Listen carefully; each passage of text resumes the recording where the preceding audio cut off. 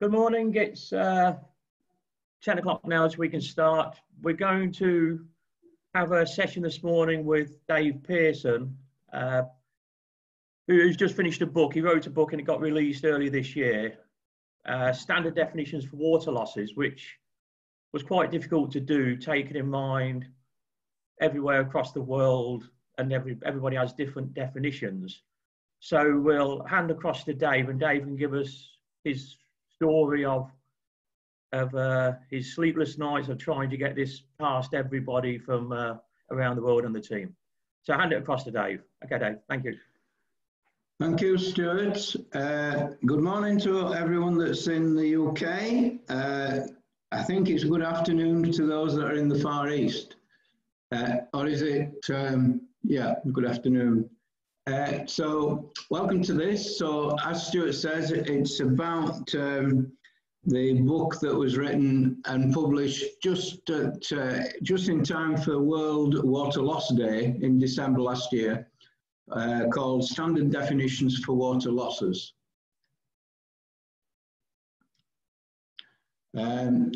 So I'm just going to cover the editorial panel that we had, the structure, getting the book and using the book online. So the editorial panel, basically the request came in to me from Stuart, who has introduced the session this morning, and he gave me a starter for 10, which was probably about 10 definitions, and said, can you work this up a bit further?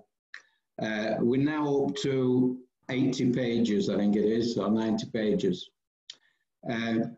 We set up a small team. The editor was Andrew Donnelly, based in Lisbon, and we had an editorial panel of 12 people that are listed there, covering most places in the world. The editorial panel was used to suggest topics, so I would get suggestions from them. I suggest we have a definition on so-and-so, please include this, please include that. Ideas on the layout and approach to the book. And then they were also involved in reviewing my draft definitions when I came out with a draft, and we would bounce them out. So the definitions and the drafts were circulated for comment, and then if we ended up with any sort of semi-contentious issues, then we actually ran a voting system if we couldn't get unanimous agreement, which occasionally happened.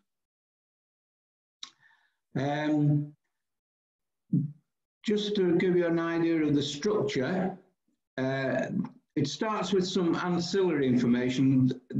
Originally, I didn't realize that I was going to include these, but as the book developed, we felt that it would be advantageous, and so that it included acronyms. That's fairly common when we do a book, which we'll come on to. Some standard abbreviations, and some standardization of units. So there's tables of abbreviations and tables of units, and also a table for abbreviations for standard pipe materials. The main body of the book, one of the main debates to start with is, should it be alphabetic, and you could perhaps call it a dictionary then, or should it be actually orientated around chapters? In developing the book, it was easier to develop it around chapters. And then when we debated whether we should then have it totally changed to become alphabetic, it was decided to keep it as chapters. One kind person in the editorial panel had the idea of having it totally hyperlinked, which at the time I had no idea what that meant and involved, but now I'm a world expert on hyperlinking Word documents. It is, in fact, a very useful function. It means that anywhere in the text. It's the sort of thing that you see now quite often on text on, say, news feeds and things like that. Anything that's highlighted, in this case in blue and underlined, you can click on it and it will jump from where it is to where that is in the document and give you the definition of that word. Then at the end of the document is an alphabetical index of all the definitions that are in the book. And those are hyperlinked back to the position in the main document. And then if there were alternative terms, which was fairly common, those were referenced in the alphabetical list and then hyperlinked to the agreed term in the document.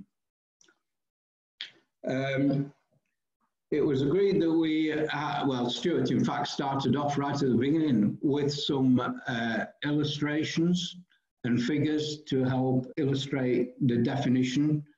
So we continued that, and we also had photographs, which was a severe problem. I have to say, I didn't think it was going to be as difficult as it was. But including photographs was a major problem in the document because IWA Publishing needed to ensure that I had been assigned the copyright for those photographs. So you can't pick up photographs from the internet. I mean, you can go on the internet and you can browse images and find hundreds of photographs of births mains, but you can't use any of those. So I had to use colleagues within the industry that I knew, or companies.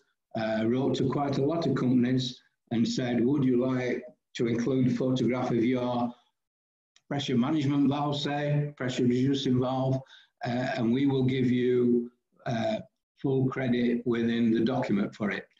So that was, in the end, quite a relatively long process and a bit tortuous.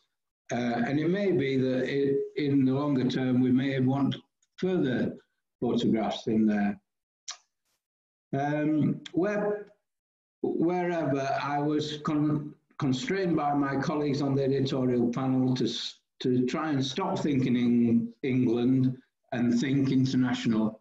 So that was quite difficult for me, being true born and bred in England, brought up with the English definitions and terminology. So I had to be weaned off quite a lot of that.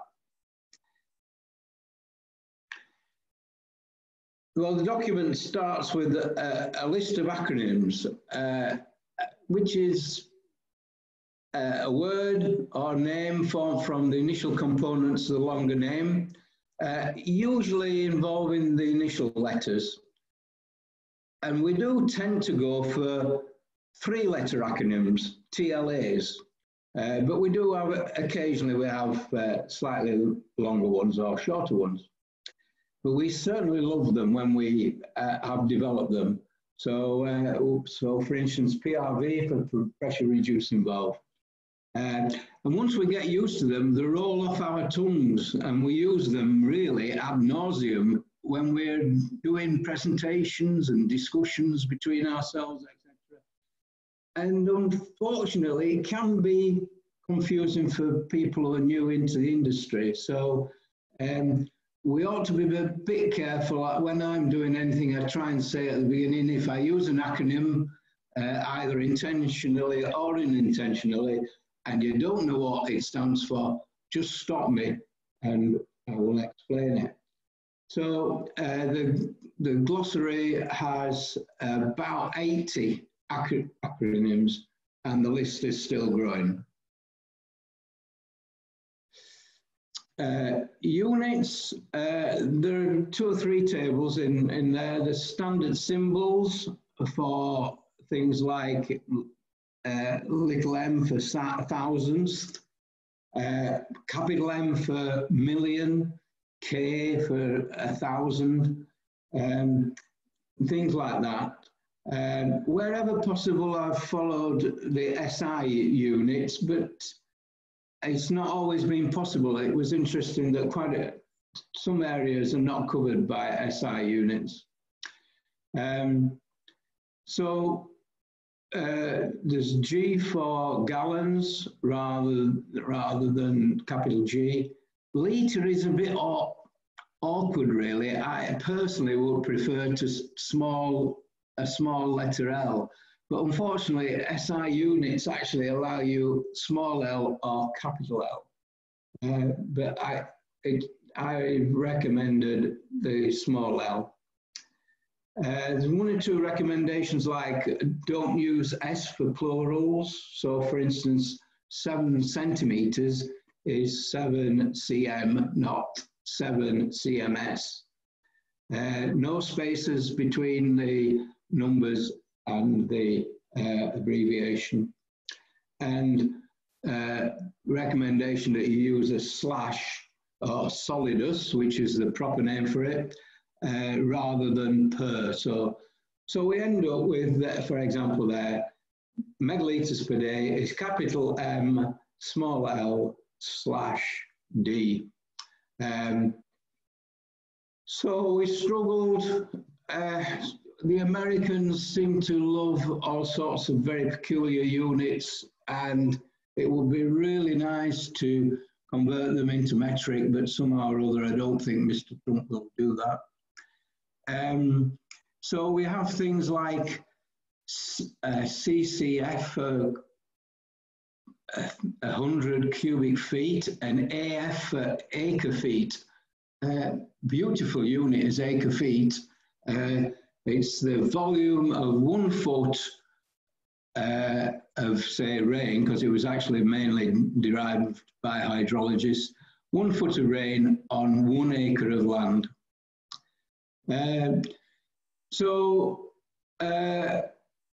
We've tried to standardize, so we've got, and some of these did involve the voting system between us. So YR for year rather than A, which it stands for annum, which is common in some branches of science and engineering. So we end up, as I said earlier, with MLD for rather capital M, small l, oblique / D rather than capital M, capital L, capital D, small m, which would be milliliters per day, or a D. So all the variants that I have seen on various tables and things like that, really, we should try and standardize down to the recommended units. Meter cubed rather than CUM is a small m with the superscript 3. HD for household and not head. C is for capita instead of head or person, i.e. a head or a person. H for hour rather than HR.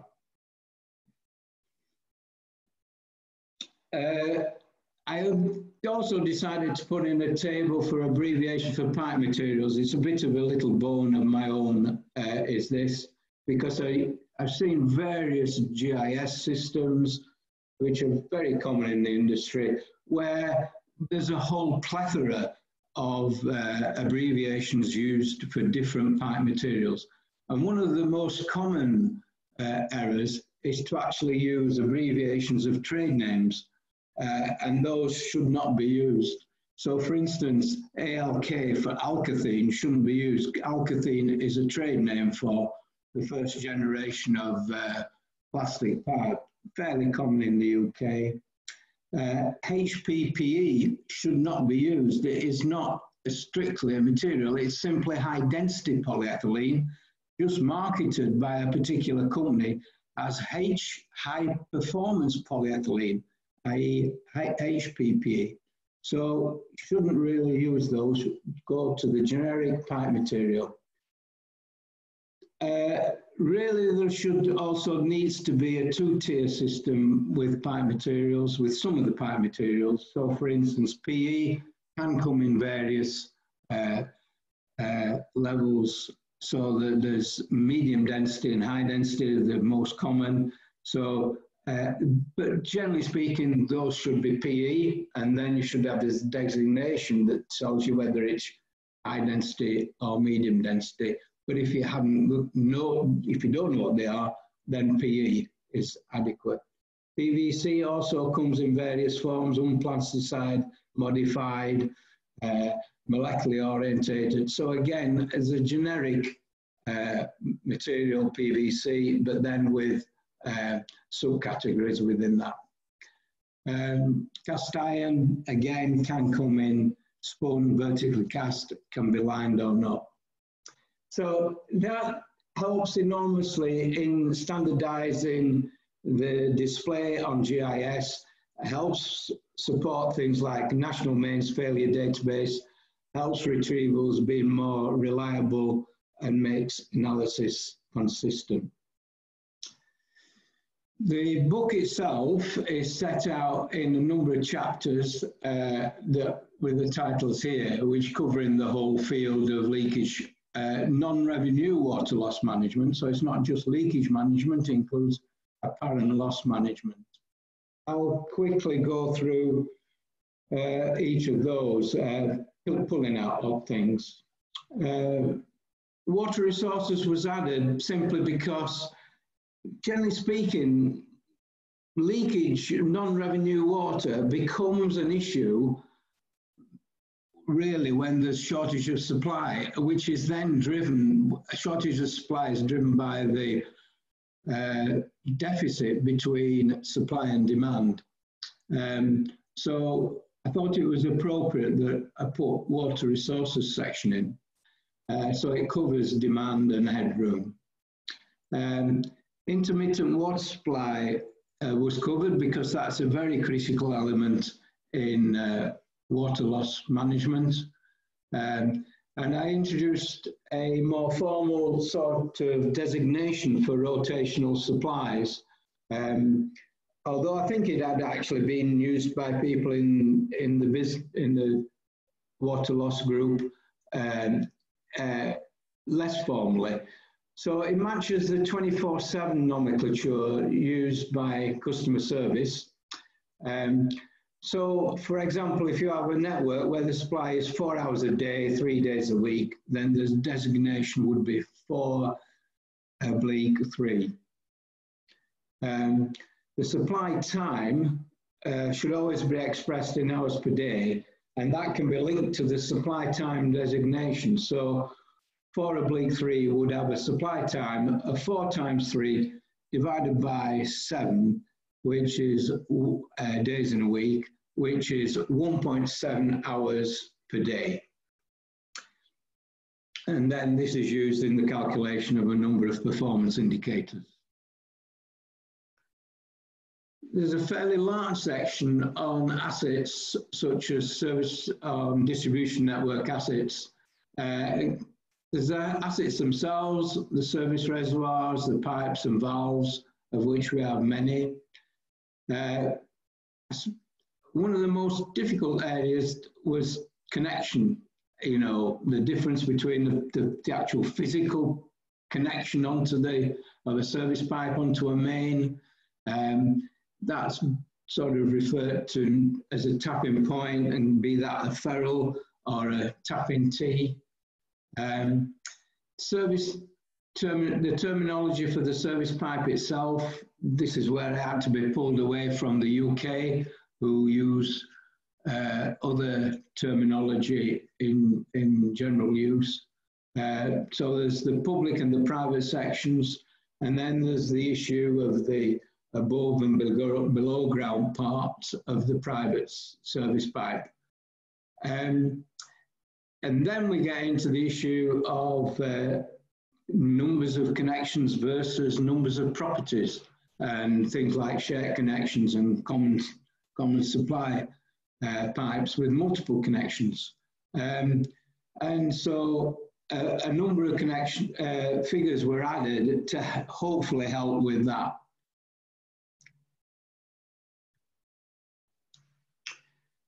There's a section on flow metering. covers different types of meters, insertion, full bore, and then electromagnetic, turbine or ultrasonic. Different areas of application of metering, starting at the top of the system at the distribution input meters, DMA meters, and then revenue meters.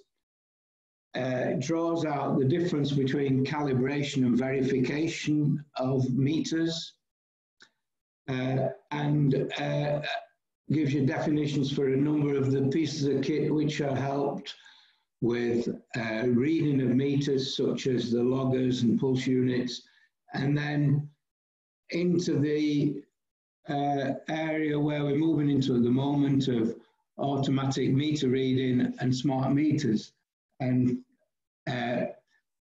bit difficult area, and possibly different people have different views.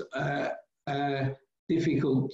One has to be a bit careful of the marketing, because I think nearly, if you're not careful, all manufacturers will call their meters smart in order to try and make them marketable.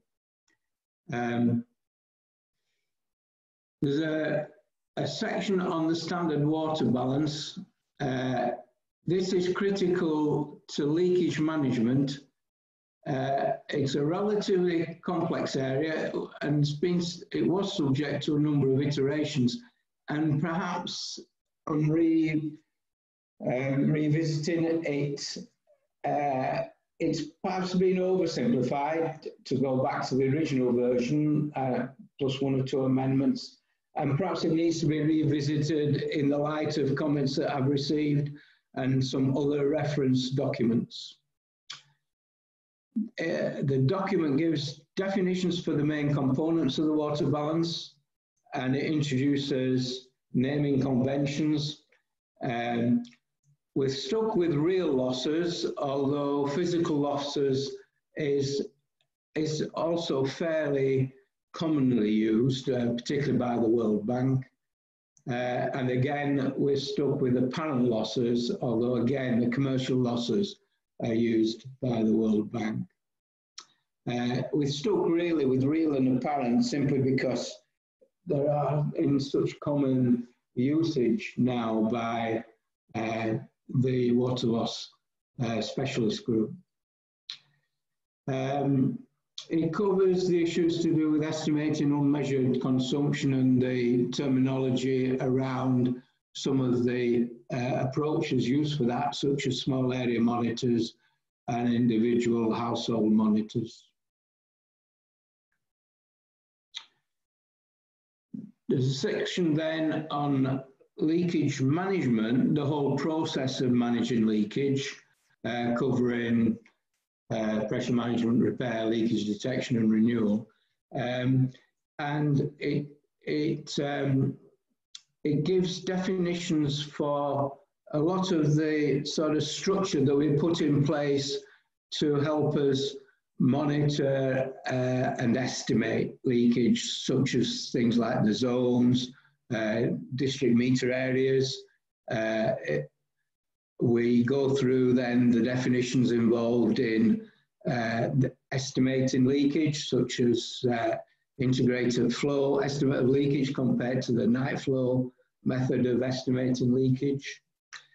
Definitions of the difference between what are called upstream and downstream leakage, although I think quite a few in the editorial panel haven't particularly used that terminology before. Two terms which are in fairly common use, not sure that the definitions are stuck to religiously. It's top down and bottom up estimates of leakage. And then legitimate night consumption. It also then covers aspects involved in interpreting leakage. So things like the operability test. It may be common in some places where both the integrated flow and the night flow method are used. The operability test being used to try and check the data integrity and data quality. it covers the estimate of the unavoidable background leakage. But in some respects, when I was doing this, preparing this presentation, suddenly realised really that in a couple of areas, I have only done some of the definitions in terms of metric units, and perhaps needs to be extended to include imperial units. It covers a concept called infrastructure condition factor, and then goes on to discuss things like definitions for burst frequency and the natural rate of rise of leakage. All fairly fundamental concepts for understanding leakage. Oh. And then leaks. And I suppose essentially we would think them being simple. But in fact, there's one or two terms kicking about. Burst is used fairly often, and also break is used fairly commonly, particularly in Northern America. But basically, standardized on leak. The problem with burst is different countries have different definitions, and even different companies will have different definitions as to what they will class a burst. Sometimes it might be a large leak which is causing damage. Some might be just simply a large leak, or a leak on a large diameter main or something like that. So rather than involve those sorts of issues, we're stuck with leak as being the standard term for loss of water from a pipe or fitting or what have you. Then we got into another very difficult area as to classification of leaks. There are things, different people use different classifications like visible and active and reactive. There's now those that are reported in from customers, and now we're getting software which will give us alarms for leaks. So basically, from a point of view of leakage management, what is quite interesting, or the more interesting thing, is categorizing a leak by how long it runs. Basically, a leak which runs for a short time, we're suggesting is classed as a reported leak. Now that may be visible, but it may not be visible, but it may be causing somebody a supply problem, a low pressure. May not be visible, but an inspector comes out fairly quickly, usually the same day, finds that in fact the low pressure is being caused by a leak, finds it, and it gets into the system for repair. That is runs for a short period of time and is classed as a reported leak. On the other hand, anything that runs for a long time and requires an active leakage control survey to find should be classed as an unreported leak. So that may be strictly, it may be a surfacing in a farmer's field a long way away, but he's not aware of it. And so it's found when an active leakage control survey is carried out.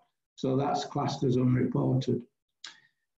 The thorny problem of alarms, particularly with modern software systems, generally speaking, if a leak is found by an alarm, is identified by an alarm, and then the leak detection section go out to find it quickly that same day, then that should be classed as a reported leak. Where do leaks occur? So they can occur on mains or services. A whole new world came into my vocabulary with the terminology of appurtenances for things like I've even forgotten it already. And then fittings such as bends. Appurtenances, I think, are the valves and pieces of kit that are attached to pipes. Leak durations, we covered that in that section. This is the fact that we analyse how long leaks run by 3 categories: awareness, location, which might include the response time due to an active leakage control survey, and repair. There's then a section on leak detection processes and techniques. That covers the surveys, a pure reactive survey, or it may be a proactive survey, and otherwise sometimes referred to as an active leakage control survey. Terminology that we cover: localization, location of a leak, pinpointing a leak. An area of interest that was open for debate a bit was, should we use area of interest or point of interest? I think point of interest is fairly common, but I tended to prefer area of interest because Mr. Hamilton kept pointing out that quite a number of the processes and the pieces of equipment used only give you an area of interest to within, say, 2, 3, 4, 5 meters. And that really can't be described as a point of interest. It's an area of interest. Some of the techniques used in the leak detection process, such as a pressure zero step test, intrusive and non-intrusive leak detection techniques. And then definitions for some of the basic equipment that's used, such as correlators, acoustic loggers, which are now coming in different forms: permanently deployed, lift and shift, correlating acoustic loggers. Sounding equipment such as the manual sounding stick and the electronic sounding stick. Some of the more esoteric, well, perhaps some people, gas and then ground probing radar. Dogs are being looked at, although I have to admit that is not in the book, but it's quite good to mention and to have a photograph. And then the move into remote sensing of leaks using satellite, drone, or planes. There's a section on leak repair and another section on mains rehabilitation. Leak repair, just definitions of circumferential and longitudinal repair, breaks, and the repair types used for those. I did manage to find a photograph. My colleague Ken Brothers in Canada keeps telling us that we shouldn't use plastic pipes for piece throughs, and I can fully appreciate and understand that, but to change the industry is going to be exceedingly difficult. But we did manage to get a photograph of a plastic pipe being used as a piece through. Mains rehabilitation covers pipe condition surveys, and then terminologies for some of the more common and basic systems for rehabilitating service and mains, be that flushing, cleaning, swabbing, or relining or replacement. Pressure management, obviously a very significant element of leakage management. So it covers definitions to do with fixed and variable path, discharges, and the indices that we use, factors N1, N2, N3. Hour day factor, there was a bit of a debate, toss up on that. Should it be night day factor, T factor? Hour day factor was decided on as it relates leakage assessed in 1 hour to leakage assessed over the day. Covers transients, which we know are a significant problem in causing leaks. And then the terminology used in monitoring pressure, such as critical point and average zone point. And then covers the types of pressure reduction: fixed outlet, time, flow modulated, critical point modulation. So it gives definitions and brief description of those. There's an area on leakage modelling now that we're getting into. We can understand leakage that much better. We understand the mechanics and the relationships. We're able to do computer modelling for that. Most common element of that is a component loss model, sometimes referred to as a Baird model, that originated as a Baird model. So where it relates leakage to pressure, active leakage control and mains replacement, things like that. So that one can develop a model that will explain leakage, and you can play with what if scenarios on how it would change leakage. Hydraulic network models help us, particularly if we are designing pressure management schemes. So that's covered. And also the concept of the economic level of leakage and how that can be modelled.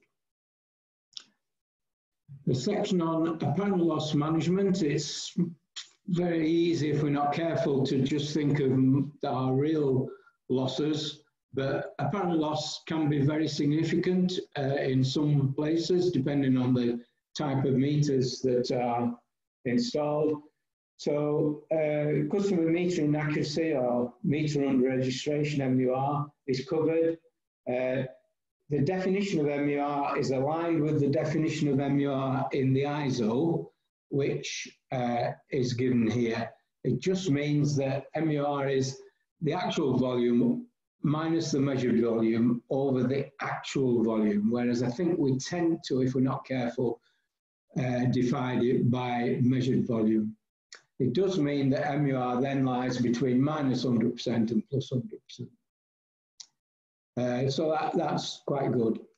And also you could, though I don't think many people do it yet, but you can introduce the concept of the economic level of apparent losses and look at the rate at which you should do surveys for things like illegal connections, theft, bypasses, tampering, etc., in order to control apparent losses. And you can look at what is the economic interval of carrying out that. It's common to do the economic level of meter replacement, but not necessarily the surveys for theft, etc. And then performance indicators, useful for inter and intra-company benchmarking. There's in apparent losses, there's a definition for for non-revenue water. It basically recommends losses per connection. For apparent losses, aligns the definition with the definition of MUR, and then moves on to real losses. Is an area where we've done quite a lot of work and it's still ongoing. Common ones are losses per connection, losses per length of main, infrastructure leakage index. They're all covered. Measures have to be corrected for the period when the system is pressurized. And that was relatively new to me, and I don't think I've been particularly good at explaining that. So I think it needs another revisit. I think basically come out with the maths is correct, but it's just the way it's explained is not very good. The concept of a pressure management index is defined, and then looking at burst frequencies to look at things like normalization of burst frequencies so that you can compare burst frequencies between companies and or between areas within a company. And with a bit of luck, we're using performance indicators, then perhaps all your losses will come downwards, just as in the last diagram. And then just two small sections at the end on financial and information terminology and technology. So in terms of financial, just the definitions for valuing the water for economic analysis. So for real losses, it covers the marginal cost of water and also the marginal value of water. If in fact you're wanting to do leakage control beyond the marginal cost of water in order to avoid the cost of building a new water resource and reduce headroom. And then the economic analysis of apparent loss carried out against the marginal cost of revenue. So those are defined. And then for allocation of expenditure, operational and capital cost is defined. And then there's just a short list of information IT systems, which are often used nowadays to support businesses and which then provide very useful or fundamental information for you to carry out leakage and water non-revenue analysis. So those are things like geographical information system, the work management system, customer contact system, billing system, possibly a waste management system if you're in an area which progresses leakage on the private side of the network. And there are quite a few now leakage management systems which have become almost enterprise systems, linking in with flow pressure data systems, but also most of the systems mentioned above, so that you can get a holistic view of the network management on your system. So just some housekeeping problems. The final slide. Publication, it's a reference document for use within the water loss specialist group community. It needs to be alive and updated, and comments are welcome. And some comments have already been received. If you wish to send comments, I've included my email address there for comments. It's being translated into other languages. It's already been translated into Chinese, and it's being translated into Romanian as we speak now. It's available through IWA Publishing, who strictly hold the copyright. It's been provided thanks to the Water Loss Specialist Group as an open source document, free to use and access, and it's managed by the Water Loss Specialist Group. And it's available at that web address given at the bottom there. Thank you very much. Thanks, Dave. As you can probably imagine, that after looking at what Dave did was an excellent document, and it was incredibly difficult to get everybody from around the world to sort of see if we can get a common terminology, which we had lots of discussion, lots of heated opinions, and what we should use and how we went. So like Dave said, we tried to cover every single thing in the book. And the download is available, and the link was put into the email that you received to join this webinar. Today, we do have some questions. It's being translated into Romanian currently on. I know Chinese was released this week. How do they go about getting it translated? Because we've got some other people asking, can they have it translated to their own language? How do we do that? It's relatively easy. We have a contact within IWA Publishing who we inform, and he tends to then, so I pass, if they contact me, I pass on their details to IWA Publishing. They will contact them and just establish the linkage and process. So if they contact me in the first place, and then they'll be put onto IWA Publishing. So it certainly with the two that have occurred so far, that has occurred very quickly. At least then we have knowledge of where it's been translated, plus the link person that we need to contact for that document. Yeah, somebody just passed a comment as well, using the lowercase l for litre. Obviously, when you're using 11 litres, it looks like 111. So my advice would be 10.9, but obviously we're gonna hit these issues. Yeah, it is. It's a difficult one. I think in the end you toss a coin, don't you? I suppose if I think we felt that the small l is more common if we were wrong in taking that. So with quite a few of these, there aren't any simple answers. Yeah.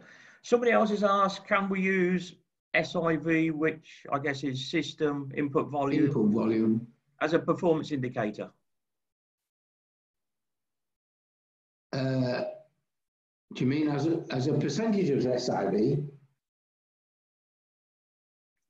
Is that what they meant? No, it just said, can we use system input volume as a performance indicator? Well, it's just SIV, to my mind, isn't particularly a performance indicator. It's just simply a volume. I know if there is a problem that I have got, I did have leakage as a performance indicator. I suppose I don't have SIV as a pure volume as a performance indicator. So I can't quite see why you would particularly use that as a performance indicator. I know I would recommend when you're monitoring losses, a bit like that last graph, perhaps I should have two downward arrows on that very last graph on the performance indicator slide. When I'm monitoring this one I should have been using this. When I was involved with monitoring leakage, a reduction of losses, then I did monitor system input volume at the same time and made sure they were both coming down in tandem with each other. Because if you don't, you run the risk of kidding yourself that you are reducing losses and leakage, but in fact, you're not. You're fiddling the numbers if your system input volume doesn't come down at the same rate. Okay, you mentioned AMI as well, Dave. Just if you can explain what you mean by that. AMR? AMI. Oh, AMI. There was, AMI was included as being the infrastructure behind automatic meter reading. So AMR is often referred to just simply the meter or the process of automatic meter reading. AMI is the infrastructure behind automatic meter reading so that the numbers actually get to the company. Okay, Dave. I think that's all the questions anyway. So thanks, Dave, for what you've done. Okay, I'll try and come back and join the